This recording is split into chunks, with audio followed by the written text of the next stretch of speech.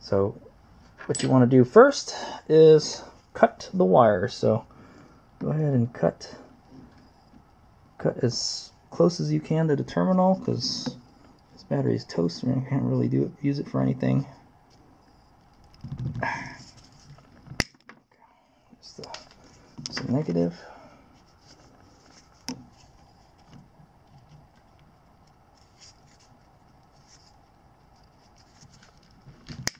Okay, there's the positive. It's free. And then this one, so this one is like this, right? So just keep one like the right orientation. It kind of helps that these are stuck together, so so that way I can tell. And then this one, you're just going to want to cut these off too. Okay.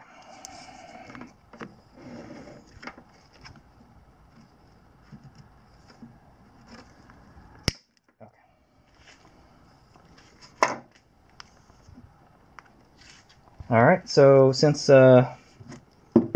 positive has to go like that, anyway, you're going to want to solder that onto that.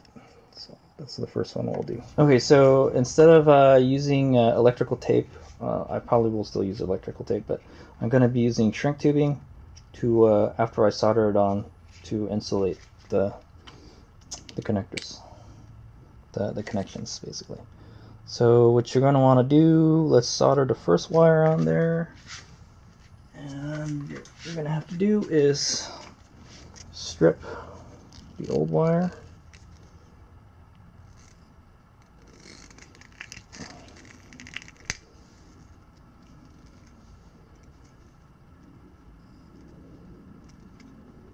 Okay, and then since this is the black one, I'm going to use some black shrink tubing. It should be big enough to fit over the terminal like that, and it'll shrink a little bit. It doesn't really have to fit the wire too well. You're just trying to keep stuff from touching it is what you're trying to do, and it helps with the corrosion. So if you remember correctly, it was something like this is what it's got to be. So go ahead and tin the end of the wire with your soldering iron.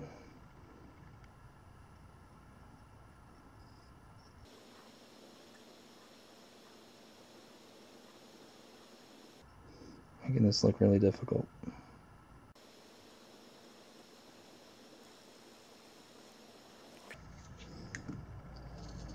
Try not to get the wire too hot, or else you'll melt the shrink tubing.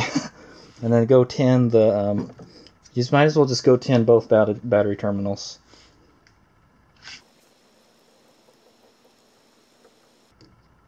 Just do it till you can't see that little hole in the terminal.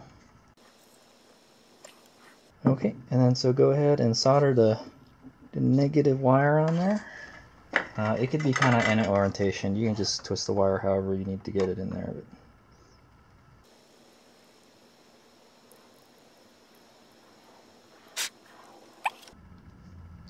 So this one is the easy one.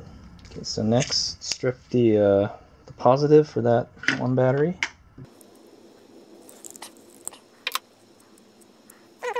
Go and put your shrink tubing over it too if you're going to use shrink tubing. Put that over here. It may melt it. You maybe have to move this back too. It's a little warning sticker. You don't have to strip it too much, maybe like 1/4 of an inch or something. Go ahead and tin that.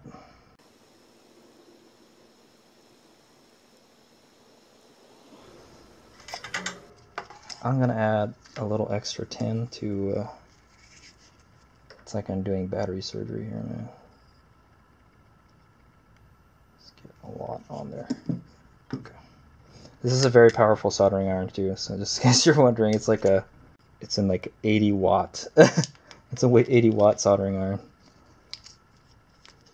So you don't really need a whole lot of flux with this, but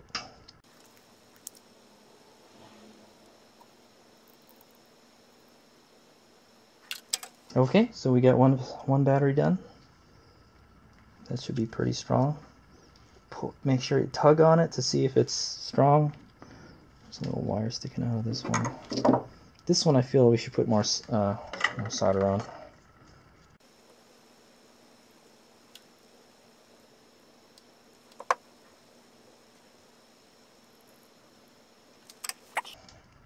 So, well, since we got that battery done, go ahead and bust out the... Alright, so just like the stock terminals, we're going to put a cover over them. Like so. Hopefully it fits. If it doesn't fit, you made the wire too hot. Try to stretch it on there. Looks good. Put the black one on. They don't have to be the right colors, but I just feel like color coordinating today. Alright, we're going to go ahead and put the heat gun out.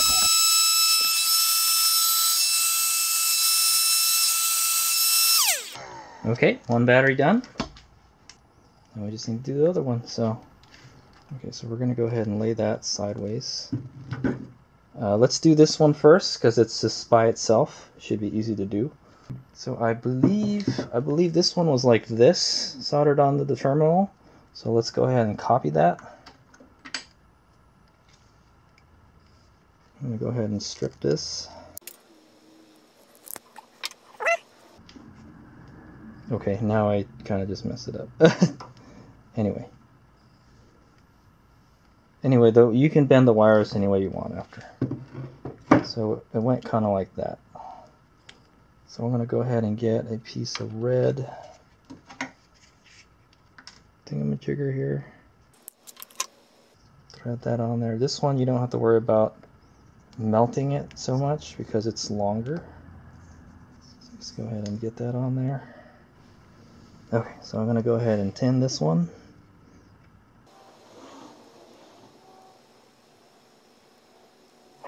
Try not to burn the wire too much. You could possibly upgrade the wires to these. I think these are like 10 gauge. These are 14 gauge. Okay, they're not that thick. They probably just got the minimum size, you know. Okay, so I'm gonna go ahead and tin both of these terminals since tinning one, and just make sure you just goop it up really good.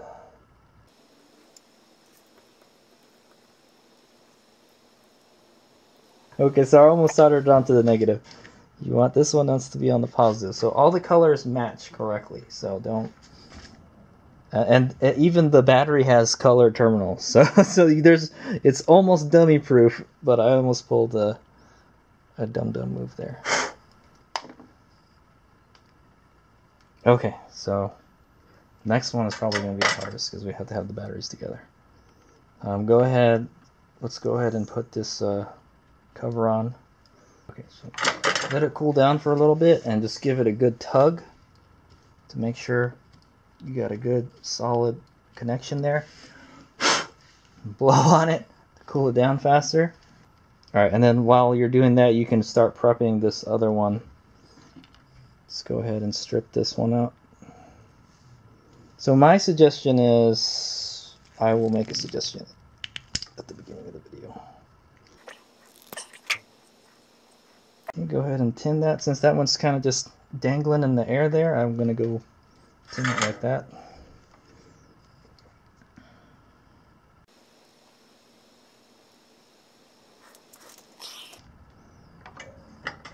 Okay, so let's go ahead and put this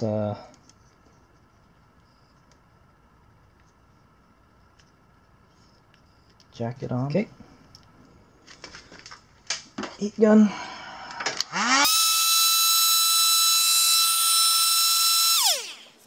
Alright, so since we don't need this anymore, I'll kind of get this out of the way. The last thing, so we got to do that bottom one, and that's going to be the hardest because it's on the bottom like that. So I believe it went like this, and it goes like over the top or something. So just kind of just solder it on there somehow.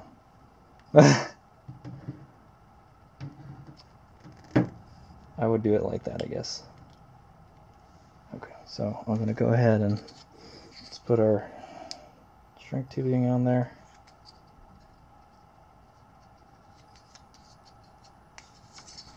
Get our soldering iron.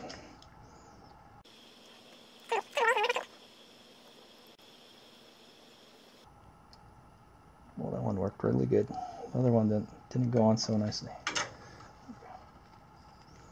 Let it cool down for a minute or so.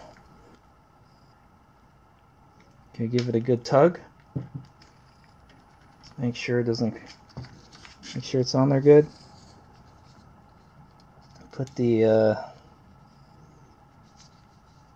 shrink tubing on there. Let's try to shove it as far up in there as you can. I think it's going to go like this, something like that. So just try to get it when you do the shrink tubing, just shrink it in the way that you think the wires are going to move. So.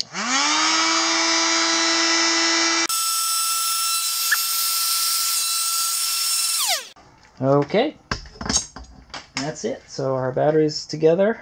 All right, so if you remember correctly, it's going to go something like that. That's the whole battery assembly, and it's how it's going to go back in the scooter like that, from where I was looking at. just make sure you remember.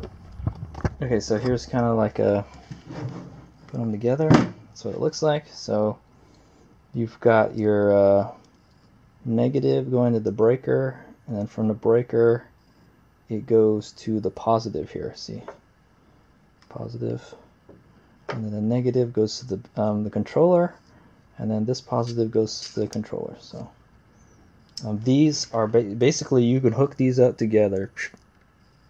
It shouldn't explode. I don't recommend. HadesOmega is so confident that, see, it's good to go. Also, you could probably get a voltmeter and stick a voltmeter in there. Actually, you probably should do that, huh? Okay, just for reference purposes, I'm going to check the voltages. So here, I should be able to check. We'll check each one, and then we'll check the whole dealie. So so right here we got 13.1 volts, or right here. This one and this. Let me just plug this in here. If I can. Oh, it doesn't want to stay. You little bastard. Okay. Okay, 13.1 volts for the left battery. And then the right battery, check, it doesn't really matter which one you put it in. It'll be negative voltage if you get it wrong.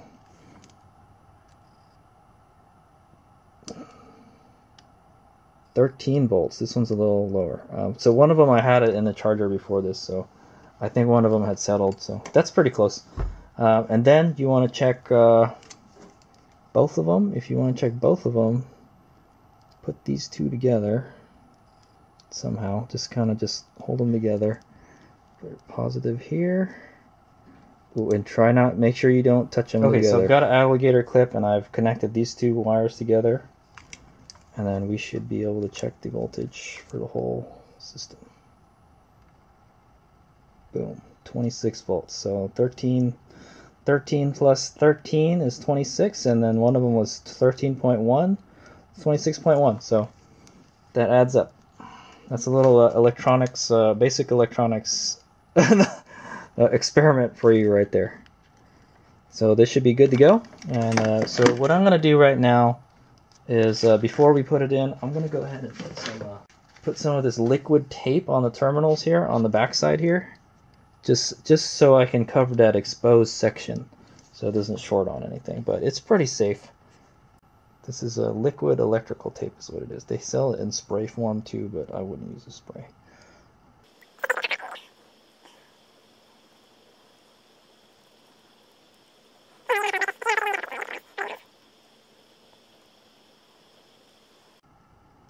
Okay, there it is. So it's pretty much just as good as the original.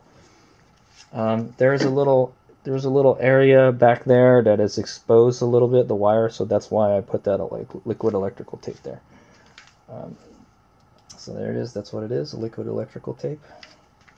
You could put electrical tape on it, but if it gets hot, it just comes right off. So I don't think that would have worked. You could probably try to zip tie it, but it's pretty tight fit in there.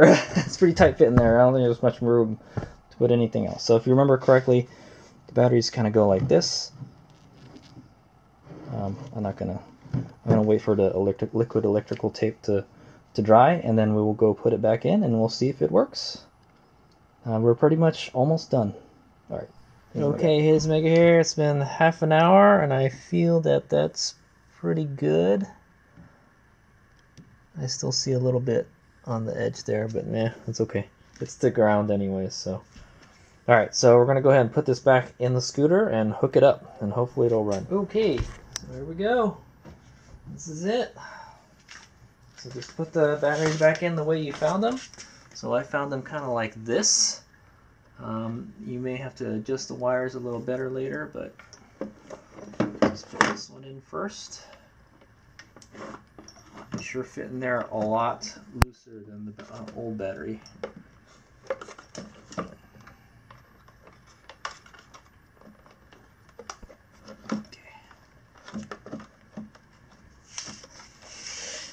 I think physically these should be the same size, so okay, there we go. Fits in there pretty well. Okay, just be careful not to touch the positive wire on anything. Okay, and then the first thing to do is connect the breaker back in. I don't think it matters what direction you do it in, but just let's try to do it safely. Yeah, let me go move the camera real quick. Okay, just so you can see what I'm doing here. Like I said, I don't think it matters where you hook these up, because it just connects in line with the breaker here. So you got to connect it to the breaker. I'm going to connect the red to the bottom. I don't remember if it was the top or I think the black was on top. So just try to get it in there as best as you can. I know it's kind of tough. I think the bottom one is probably the hardest one to do.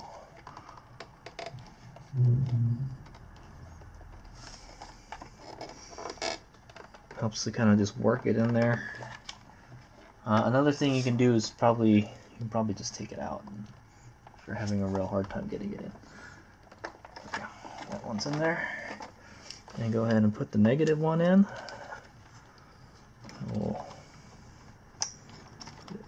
And just try to keep the wires relatively neat. That's what I'm going to say. Plug this in. Hopefully it does not explode. And then for final one, just make sure all the wires are in this little channel here. They're not gonna, get pinched on anything when you put the cover back on. So I would just say cut this thing off. But what I'm gonna do is I'm gonna roll it up, stuff it in there, and then we're just gonna plug this in right here. Okay, so. At this point, you can probably test the scooter out. Okay, I'm going to fire it up. Turn it on, light goes on.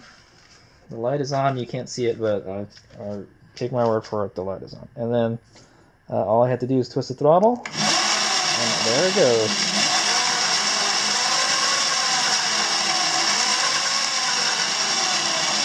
Same low performance scooter as it was before. Okay, so it's all good. Turn it off, and then kind of reassemble it. So pretty much assemble it the same way that you took it apart. Okay, so I'm gonna go. All right, first thing to do is install the little bracket. So remember, it had this little piece of foam here. You can probably use a piece of cardboard too if you lose the foam. It'll probably work. So if you remember correctly, I put the screws back in, so I want to lose them.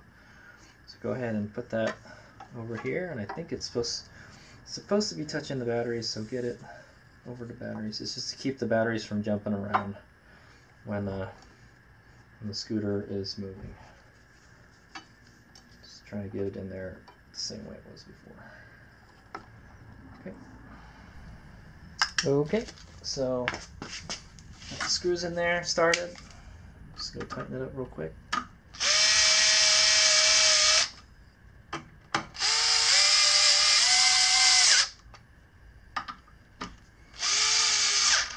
Okay. Batteries are pretty secure. Just make sure, okay, so at this point make sure all the wires are like inside the little tub and they will not get pinched when you put the deck back on. Right now would probably be a good time to lube your chain too. If, okay. So I'm going to go ahead and put the rear screws on first. So just put them in there. They should go in all the way, and then just start threading them in.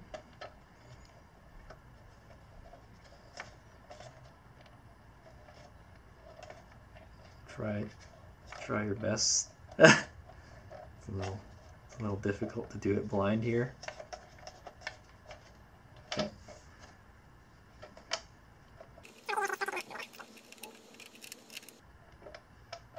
Sorry, HadesOmega is having some difficulties here. There we go. Okay, so go ahead and get your wrench. Tighten it down.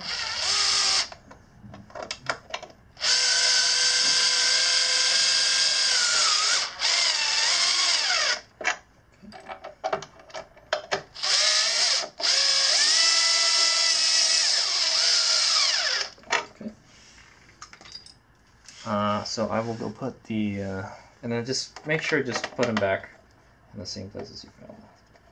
It's pretty straightforward.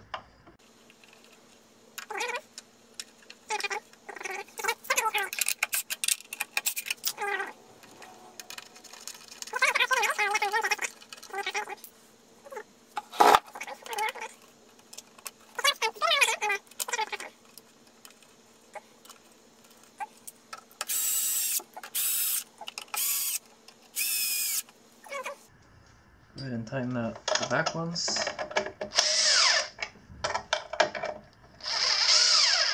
Okay, that's it. All done. And then you probably want to fire it up one more time. So you can see the red light is on right there. And when I twist the throttle, it goes. The E100 doesn't do that. The E100 you have to kick off to get it to start. This one you can start anytime you want. All right, so there you go. That's how to replace the battery on your E200 Razor Scooter. It may be different if you. This is a model version 36. It may be different if you have a different one.